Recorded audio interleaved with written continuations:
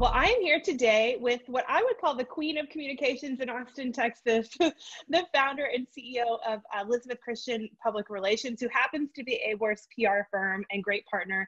Elizabeth, thanks for hanging out with me today. So fun. Thank you. It was a good excuse to, get dressed up a little bit. No doubt. Yes, yes.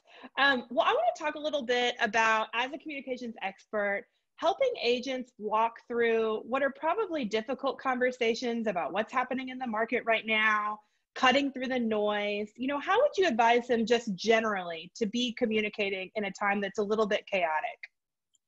If ever there were a crisis, this is a crisis. So Yeah.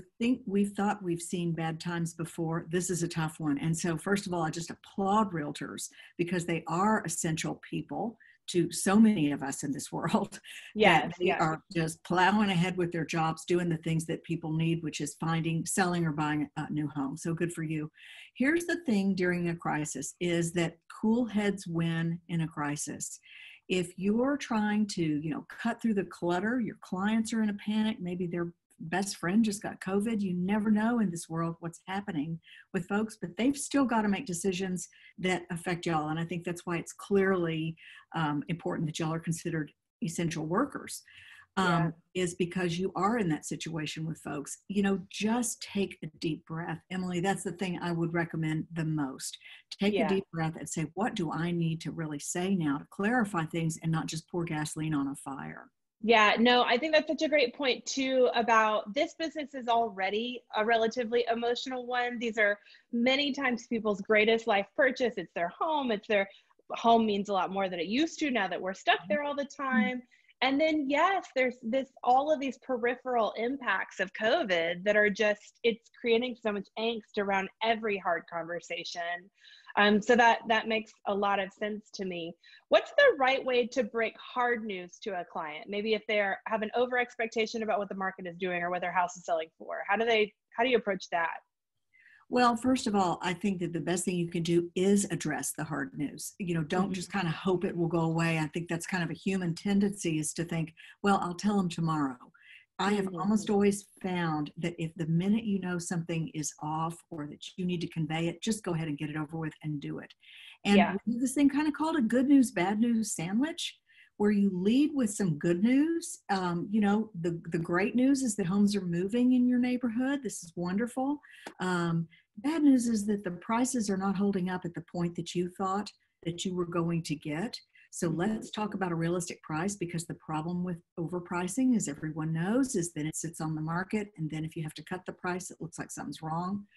Then end up with some good news. But here's the good Yeah. news. We're finding that the banks are moving very fast with loans. We're able to, figure out something so that you can kind of soften the blow, but go for it and be as specific as you can. You will not regret not having to double back and say, you remember when I told you I thought we could get that price? I don't think we can.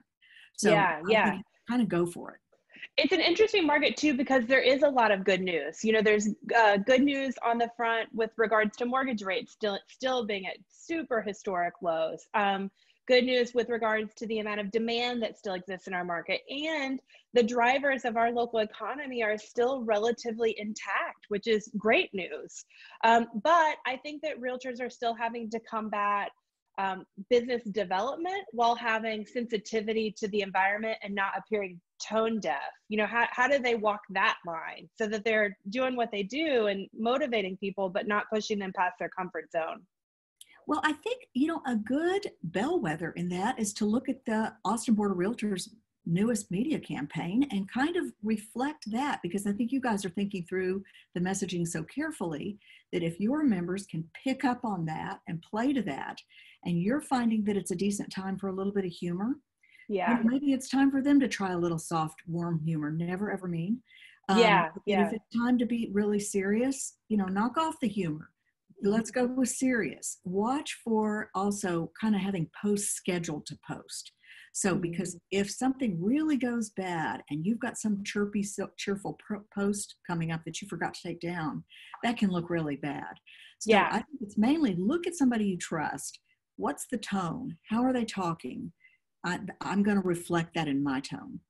Yeah, I think that's a great point too. Realtors are oftentimes really good at batch work when it comes to their communications. I mean, social is everything, and automated social posts makes it easier to manage, but they do need to so acutely manage their communications right now, because as we know, things are changing hour to hour on a dime. You don't want to be the one that is tone deaf, because I think that's the fastest way to turn people off right now, is to be business first and human second. It is a Absolutely. time to be humane. Yeah. And words matter, Emily, right? I mean, Yeah. we've Yeah. got, we're all being so careful. Things we didn't used to think about, or we just said it. Yeah. You just should not do that anymore. Have 5 people read anything that's important to your business. Really check it. Check Right. your own gut, and make sure that you're not making mistakes, because one little word out wrong on social can stick around for a while. That's a great point. One thing that people may not know is that ECPR is also the PR firm of record for St. David's Health. And so I think it's interesting that you're working with a partner literally on the front lines of this issue. What do you feel like you're learning just in helping guide them that we need to know? Well, again, it's transparency matters. People Yeah. know when you are not being transparent, and it just doesn't work. And I think so with a wonderful company like St. David's Healthcare, they are as absolutely transparent as they can be in terms of, who can still come, what they're doing in terms of safety, the operations, the elected. Sometimes it's kind of bad to call things elective when, if you've got a broken hip, Yeah. don't call all that elective. But, really working with some compassion to make sure people Mhm. understand what they can expect at a hospital. How that translates to a realtor is, of course, prep your clients.